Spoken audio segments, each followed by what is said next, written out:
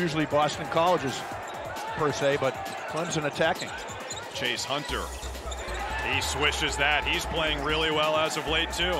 Good defense there from Karnik. And they're forcing late in the shot clock possessions by Clemson, which is exactly what BC's trying to do. Nice pass. Fine. Galloway to Captain Canada.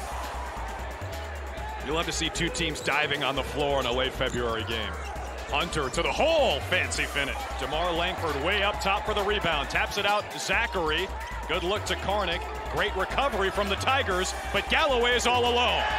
Almost picked him again from behind. He's a shark. Honors three, no. Middlebrooks, another offensive rebound. Dawes, red hot. Book that. Good call, partner.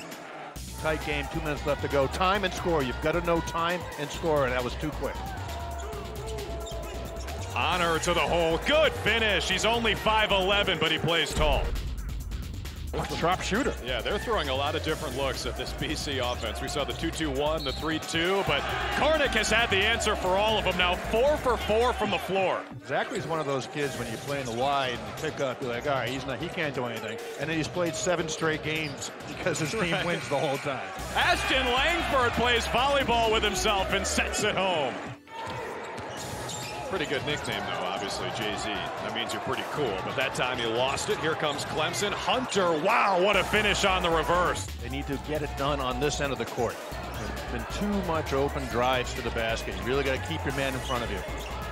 Collins, what a finish. Acrobatic stuff from David Collins.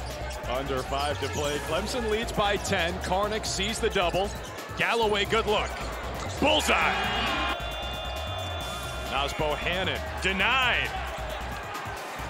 No shot clock reset, 5 to shoot for the Tigers. Hunter left alone.